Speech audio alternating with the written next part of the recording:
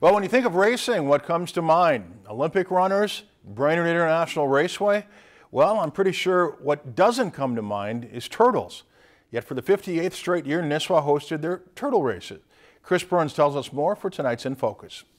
On your mark, get set, go! Well, some turtles shot right out of the gate.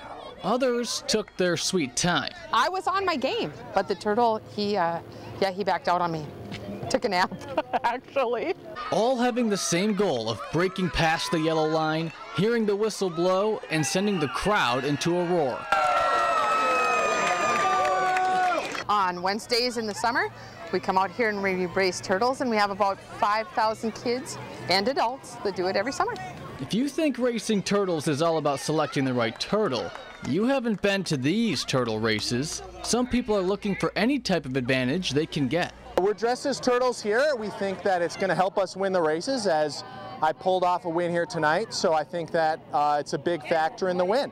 Not only are the turtles under much scrutiny, the referees who volunteer spend their entire off-season getting ready for this moment. Oh, it's real easy. You know, you think about it leading up to the day and what you might do to drown out that noise and the distraction.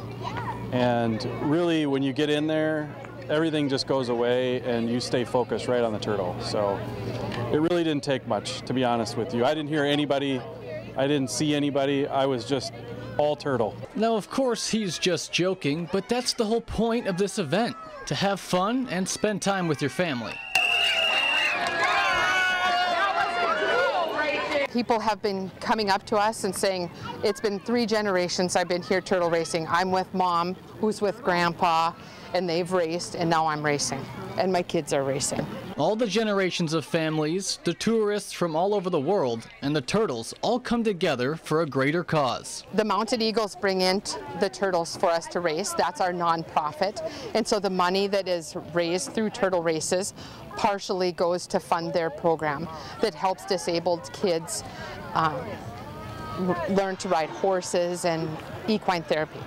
More than 500 people participated in the turtle races, all leaving a little more wet than they came, while helping the community of Nisswa come together. Reporting in Nisswa for this week's In Focus, Chris Burns, Lakeland News. That turtle there kind of looked like Sano rounding third today on your highlights. Yeah, I thought it was slow and steady wins the race. Yeah. Registration for the turtle races starts in downtown Nisswa at 1 p.m. the day of the races, with the event starting an hour later.